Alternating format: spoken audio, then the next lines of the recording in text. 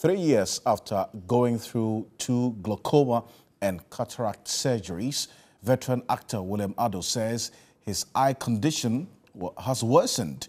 Age 69, the actor blamed the deteriorating eye condition on his inability to meet the financial demands for regular medication after the first surgery.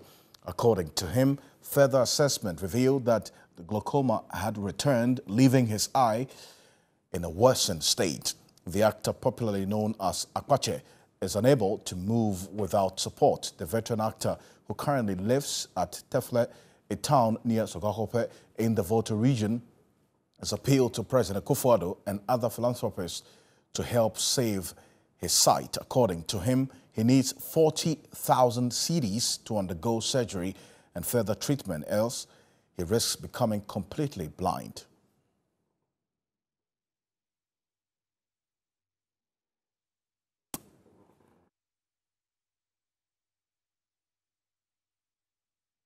So I'm expecting the Ghana Actors Guild and the Creative Ministry, absolutely, to come and intervene, and let's stop too much of the talking. Waiting for something to happen before we take action.